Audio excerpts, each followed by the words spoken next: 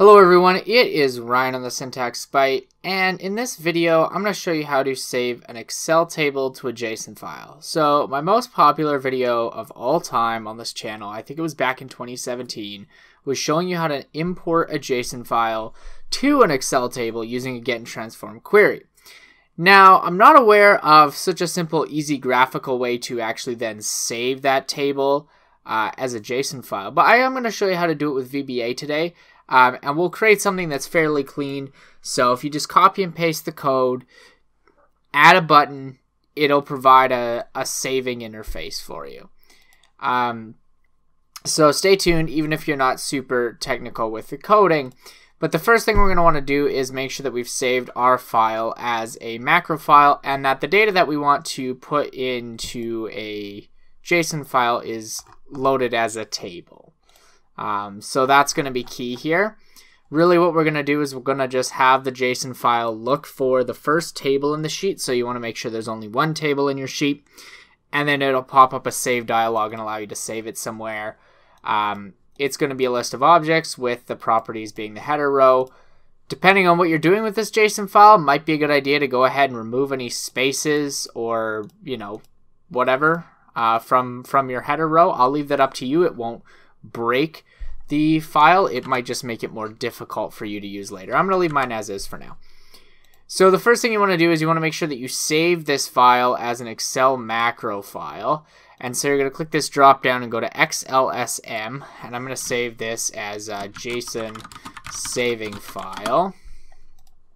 What we're going to do now is go over to the developer tab. Now if you don't have the developer tab, I believe you can somehow right click on the ribbon in this blank space and go customize the ribbon, and then you might just have to click this box by developer. Okay, and so if you don't have the developer tab, that's how you enable it. It should just pop right up there for you. And then what you want to do is I'm going to use a button to activate mine. You could use any different method you want, but I think a button is pretty clean. And if you're going to be passing this off to a non-technical user, it's a good idea. I'm going to go ahead and use an ActiveX control. I'm going to draw a nice little button here called Save Save as JSON. So we could go to click Properties then on that. I'm going to change the name and we're going to go like, we're going to call it Save as JSON button. And then inside the text, wherever that is, we might just, I think we could just click on it and edit it somehow. Caption, there we go. Okay. It's save as JSON. So we know what our button does. Perfect. We can go ahead and double click it and that will open the VBA editor to the relevant subroutine, or I would call it a function, but in VBA it's a subroutine. So perhaps as an initial little litmus test here, we might want to check that our button is working. We make sure we've got the right thing. So you could just do a message box and say hello world. Go ahead and save it. If you just go back to Excel here and click the button, you'll have to get out of design mode. And then you click the button and it says hello world. So cool, we got a button right on our Excel sheet. Maybe you didn't know you could do that. It says hello world. That's pretty fantastic. But what we actually want to have happen is it pops up a save box and lets us find a file to save our JSON to. And so how do we do that? Well, what we can do is we can do we're going to get the save name and save it to a variable, save it in memory. We're going to do file save name equals application dot get save as file name. We're also going to pass it a file filter, which is going to specify the kind of file that we're going to save. So it's going to be JSON files. And this first little bit before the comma is going to be what's going to appear as the type, and then we need to actually just give it an extension. So it's going to be a JSON file, and this will ensure that it is a JSON file that we save. Now, It is possible for the user to cancel the dialog, so we can check if they did by doing an if file save name is not equal to false. This means we'll only run the next code, and sorry, we do need then. So if file save name is not equal to false, then we'll say file number equals free file. Now what this is going to do is, instead of using that name to refer to it, we need to, the system uses some sort of file number to refer to open files, and free file will just give us the next available one. So that's sort of what that does. So we'll say open file save name for output. We're going to output to the file. We're not going to read anything in from it. As file number, so as that number. Then we can print. In the future, we will print our JSON code, but to start, we'll just print something to test. So we'll do file number, and then we'll just do hello world. So we're going to print hello world, but instead of having a message box pop up, we're going to put that right in our file. Finally, we can go ahead and close the file number. We can end the if, and that will be the end of our function. So we'll open the dialog. If they did in fact choose a file, then we will go ahead and save the text hello world in that file. So we can go ahead and save that now, do a little litmus test and see if that works. So we'll go, you can see it opens up. It's got my local disk here. It's only allowing me to save a JSON file. I'm going to save it as hello, and it's going to save as hello.json, even though I know we didn't put valid JSON code into it. Let's go ahead and find it on our disk. And there's hello.json. We should be able to open it up with Atom.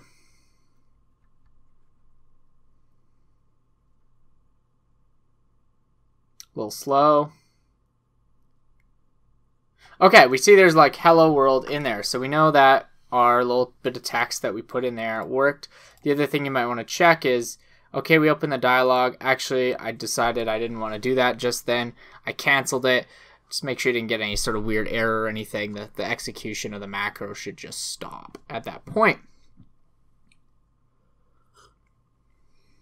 Alright, so that's cool. We can open a save dialog, pick a file, and save it. That's actually quite a bit of functionality for writing only just a few lines of code here.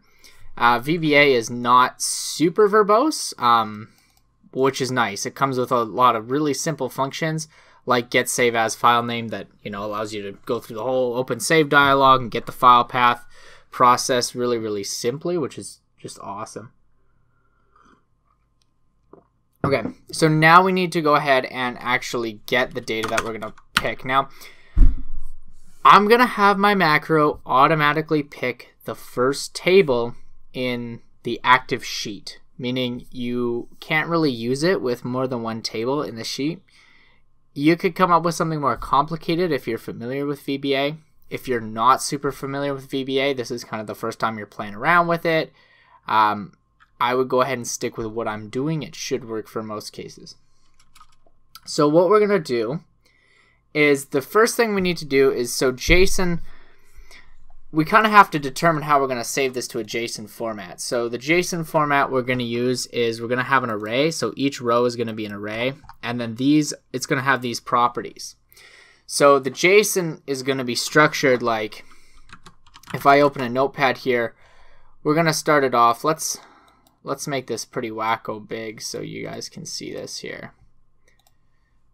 Let's go like this.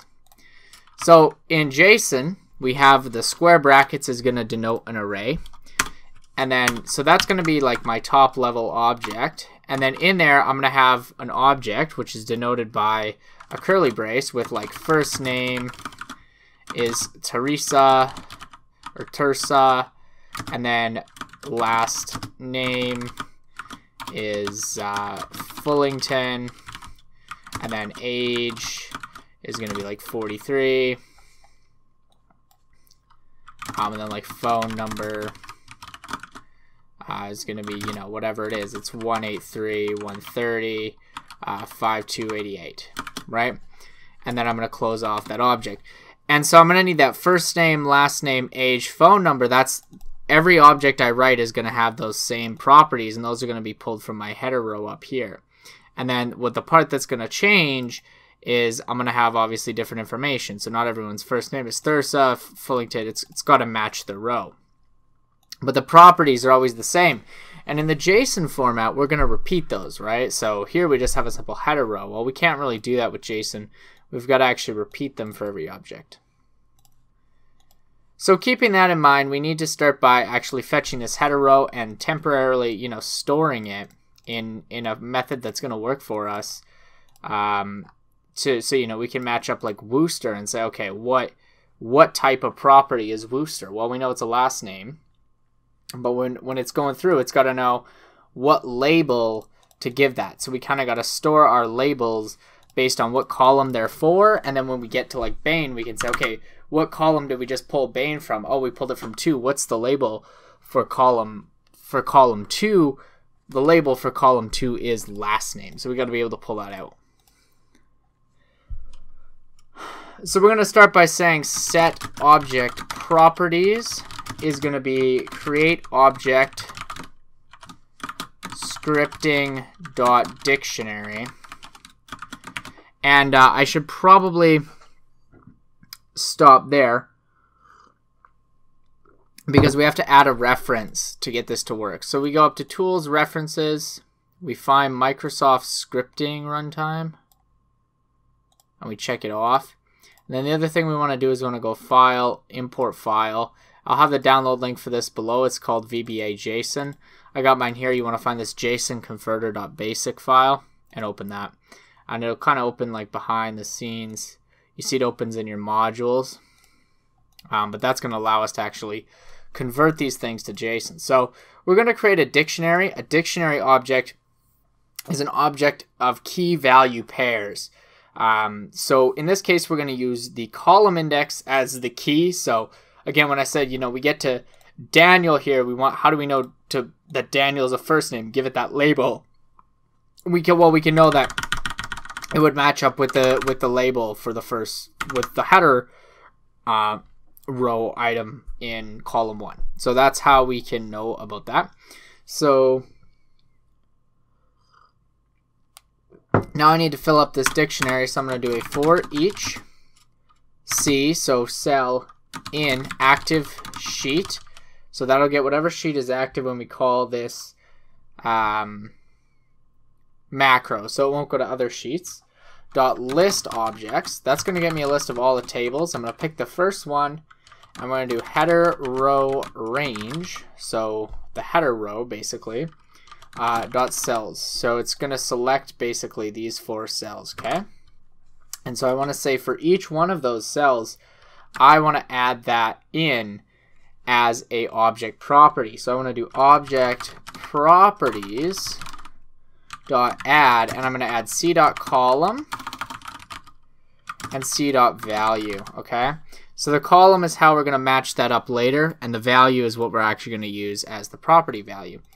To end this for each loop, I'm simply going to say next. Okay, then we need to go through all of the non-header rows with another loop. So what I'm going to do is I'm going to say dim collection to JSON. This is going to be the array that we're actually going to convert to JSON as new collection. So a collection and an array are similar things if you're familiar with those. Basically, it's just a list, okay, guys? And I'm going to go through again, except this time I'm going to be going through each row and then through each column in the row, okay? So it's going to be a nested for loop here, this is called. We're going to do for each row in active sheet dot list objects 1 dot list rows, so that excludes the header row automatically, so no need to worry about that. We'll say set JSON object is equal to create object scripting dot dictionary. So this is going to create a dictionary just like we did above to store our properties. Now we're actually going to create a dictionary for each individual row, okay? And it's going to be converted to JSON as an object, as I mentioned. Collections get converted to arrays. So collections are just a list of values, whereas this is a list of keys and values, okay? Then we're going to say for each cell or column in r dot range dot cells. So for each cell or each column in the row, in those cells, I want to say JSON object dot add object properties. Okay, so I want to add, and I'm going to pull from my previous dictionary, okay, the column, based on the column. So object properties, C column. What this is going to do is get me the appropriate header items. So if I have Maddie, it's going to return first name. If I have Tilly, it's going to return first name. If I have Bane, it's going to return last name. If I have 18, it's going to return age. If I have phone number, it's going to return phone number, okay? So that's what that's going to do, and then we just want to pass in, of course, alongside it, we want to pass the value that we're going to put in. So this is the key. That's that property name or the header item in the row that we stored in our dictionary up here. That's how we can get that based on the column. And we're going to put the actual value of the cell in alongside that. Okay, we're going to do a next statement. And when we're done the row, so again, this happens for each row, then we go through each of the cells. When we're finished the row, we're ready to move on to the next row. We're going to do collection to JSON dot add JSON object to add that new object, which is stored as a dictionary in VBA, but will be printed out to JSON as an object in that array, okay? Cool, that's basically all we need to do. The final thing to do here is instead of writing hello world, we actually need to write our newly created JSON array. So what we can do is we can say JSON converter dot convert to JSON. You can see it's giving me autocomplete, so that's great news. That means the library was imported correctly. We're going to do a convert to JSON, and we're going to pass it that collection to JSON that we used. So a lot of coding there, nothing's highlighted in red, so that's good news, but we'll have to go ahead and check it out and see if it does in fact save our file or if we did make an error. So let's go ahead and press our button. And hello.json, I do know, by the way, guys, this will overwrite the file. It won't append to it or anything, so no worries about that, but I'm just going to go ahead and select it again. I'm going to click save. And we're going to open it. This time we should see some actual JSON content. All right, beautiful. So you can see, and I know there's a space behind Theresa, but that's actually how it appears in the Excel file. It's just not really as noticeable when you're looking at it that way. We see some beautiful JSON content.